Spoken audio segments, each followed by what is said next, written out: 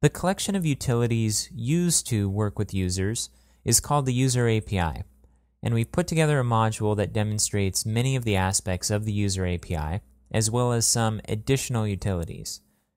So go ahead and navigate to your Build a Module resource folder and copy the Persons folder. This is a module called Persons, and it includes a number of examples. And then go ahead and open up your Drupal base directory and paste this module inside your Sites, All, Modules, Custom folder. Go ahead and expand the folder and expand the Steps folder inside of it. This includes the steps as we work through building up our module. Open up the persons.module file in your editor, and also open up the first step, which is called persons.module.savingData. Go ahead and copy the entire code in the first step and paste it into your persons.module file and save it. Okay, in this example, what we're going to do is add a setting to our user settings page that allows a user to select whether they want their search history tracked or not.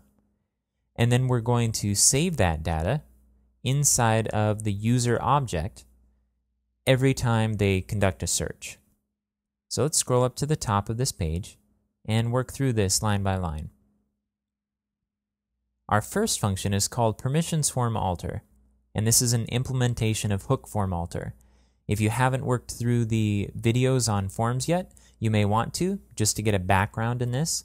But basically, this hook allows us to adjust and add to existing forms. And what we want to do is take the user settings form. Let's go ahead and jump to that in our browser. You'll find it at user/userid/edit. So this is our user edit form here.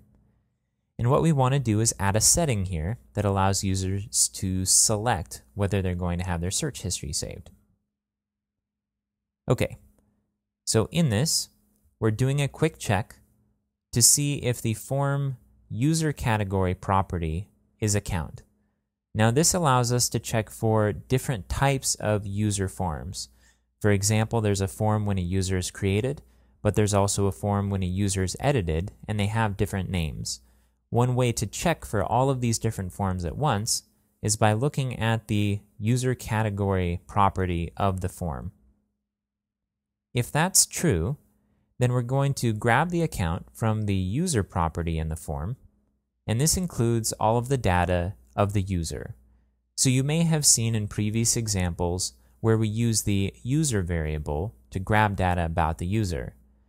This same data is stored in the form as the user property, so we're pulling that out into a separate variable.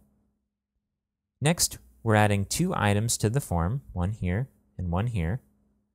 The first is a field set, and this is simply to wrap around our setting to make it easy to distinguish from other groups of settings on the user settings page.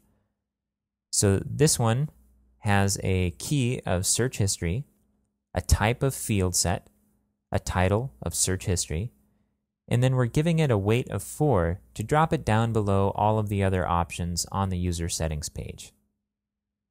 Next, we're adding a checkbox, and we're storing this inside of our field set. So this is search history, and then we're giving it the key of store search history, a type of checkbox, a title of store search history, and we're giving it a little description to make it clear what this setting is for. The description is, would you like to store search history and display a list on your user page? And then we're giving it a default value. Now we want this default value to be set if the user has already selected an option for this in the past. Otherwise, we're going to default to 0 or unchecked. So we're going to check to see if the data has been stored in the account variable. So we haven't gotten to this point yet, but in the next step we will. And if that data exists, then we're going to use it to populate the checkbox, either as a 0 or a 1, so unchecked or checked. And then if not, we're going to just default to 0, which is unchecked.